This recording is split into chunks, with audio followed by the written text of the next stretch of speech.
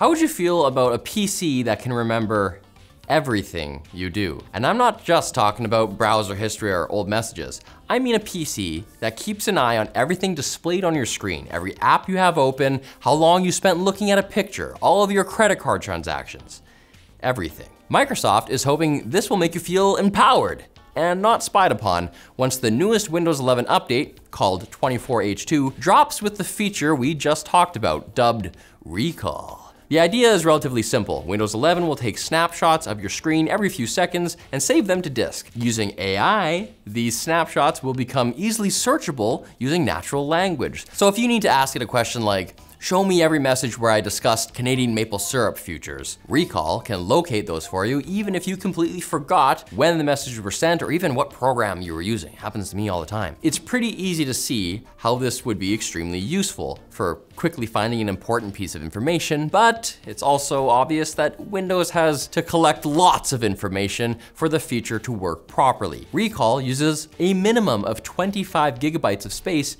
if you have a rather small 256 gigs SSD, and the default amount that's allocated increases with larger disk sizes. And of course, Microsoft is aware that this sounds like a privacy nightmare. According to them, all of the data used by Recall never leaves your device and is processed by the Neural Processing Unit, or NPU, in your PC, so the data doesn't need to be sent to the cloud. Of course, this still reinforces the importance of making sure your machine is secure, as Recall won't do things like hide account numbers or passwords. Microsoft says that Recall data is going to be secured the same way as other data on your PC. But seeing as you're probably not used to thinking of any random ephemeral thing that just happens to be on your screen as becoming part of a semi-permanent record, we're interested to see if Microsoft will beef up security around Recall as time goes on. In the meantime, it is possible to exclude certain programs and web browsers from Recall if you'd like. Thank goodness for that. But here's the thing.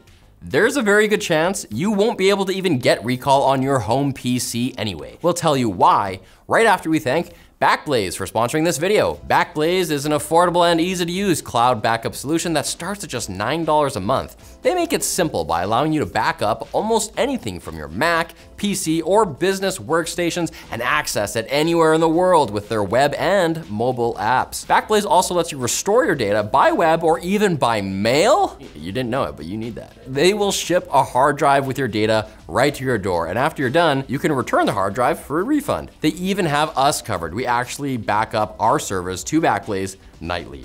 Sign up and get a 15-day free trial with no credit card required today at backblaze.com/techquickie. Recall is intended to be a feature on PCs that Microsoft is labeling with Copilot Plus branding, not to be confused with just Copilot, the Windows AI assistant that has already been out for a while. Copilot Plus PCs must have 16 gigs of RAM and 256 gigs of storage, but also, importantly, have to have an NPU rated for at least 40 trillion operations per second. Right now, there aren't any current consumer-grade x86 CPUs out there that include an NPU this powerful. By comparison, current Intel and AMD products are capable of less than half of the number of operations. This means the first products certified for Copilot Plus will instead be laptops that contain Qualcomm Snapdragon X Elite and X Plus chips, which are ARM-based and will serve as something of a competitor to the M series chips found in Apple devices. Although there has already been one tinkerer who has gotten Recall working on lower spec systems that don't have an NPU, most folks will either need to buy one of these new laptops, which will be out later this month, or wait until late 2024 when the 24H2 update drops for x86 PCs, and when we're expecting to see CPUs from Intel and AMD that feature compatible NPUs. Are you looking forward to having a search feature this powerful, or does it seem too creepy for you